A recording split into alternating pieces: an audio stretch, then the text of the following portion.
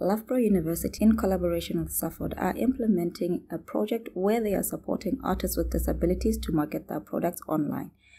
After a mysterious illness attacked him and had his leg amputated, Simon Mathibe, affectionately known as Uncle Zico, decided to learn a new skill where he could continue making a living.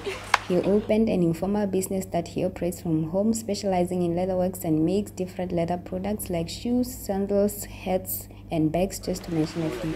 Join us as we chat with him about his leather products.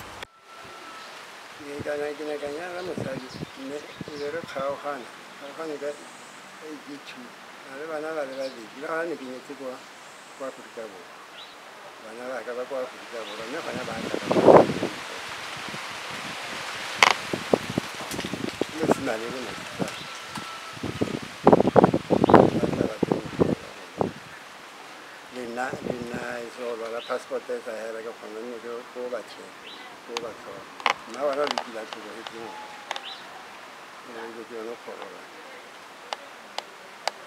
No, I didn't get a car, and I didn't see it. You know, and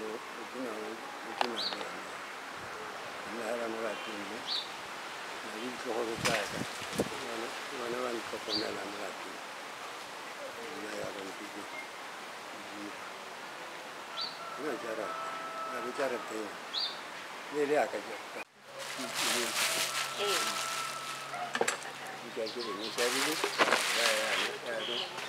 you get that to pay a guy in there.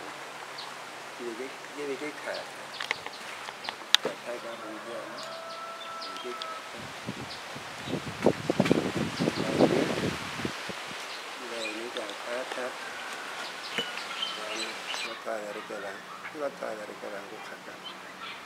know how to get in my I got nothing.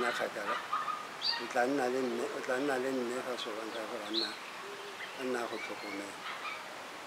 And I'm given for a Hana for make one for me. I guess I take it from my job. I like a mama.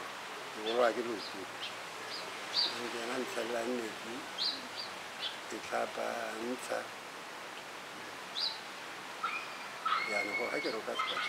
It's quite active passport.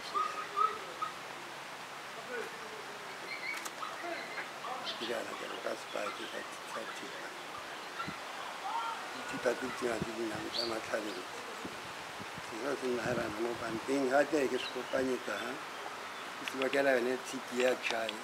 The host I think I have a chance in my party.